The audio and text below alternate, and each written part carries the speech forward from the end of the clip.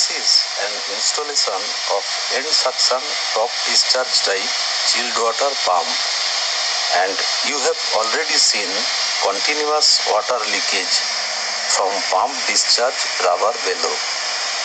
Bolting between rubber bellow and metallic flange are kept tight, but still this leakage could not be prevented. Now let us see what is the defect in this rubber bellow installation. This is an installation picture of rubber bellow in between two flanges. In this case, this bottom flange is pump discharge flange and this top flange is pipeline flange. This black one is the rubber bellow having this type of shape. This end of the rubber bellow is kept leak tight after bolting with bottom flange using this type of carved segmental retainer rings placed inside the flange.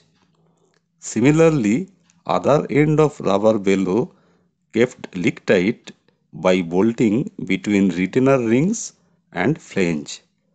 To prevent axial expansion and failure of rubber bellow, one set of tie rod with nuts is provided on this side using 2 numbers stretcher plates bolted outside the flange.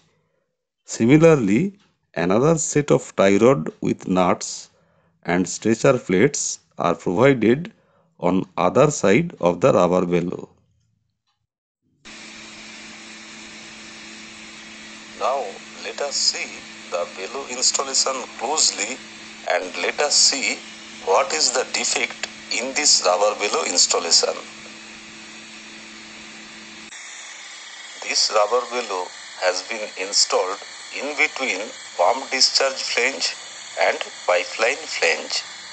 This end of the bellow kept bolted tight using this retainer ring, and this end of the bellow kept bolted tight using this retainer ring.